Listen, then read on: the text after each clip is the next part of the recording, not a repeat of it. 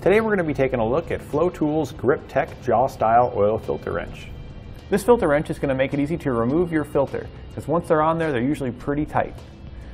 It has grooves that run up it, and they're fairly sharp, so they should dig in deep into the filter, making sure that you have a non-slip surface to take that filter off.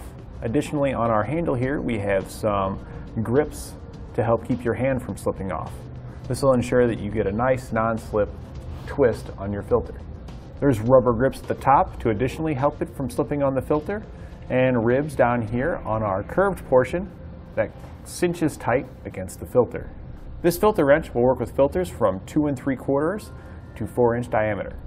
The hook style here is nice and quick. Simply open it up, slip it over your filter, and then as you're going counterclockwise to remove the filter, the jaw grips in, allowing it to easily pull your filter loose. Once you've broken it loose, you can take it off by hand the rest of the way. Now, I don't recommend using your filter wrench to tighten down your filters, as you could potentially crush or damage the filter, so when going back on with the filter, you should always do it by hand. Now, I recommend waiting to take your filter off until you've drained your oil at least some.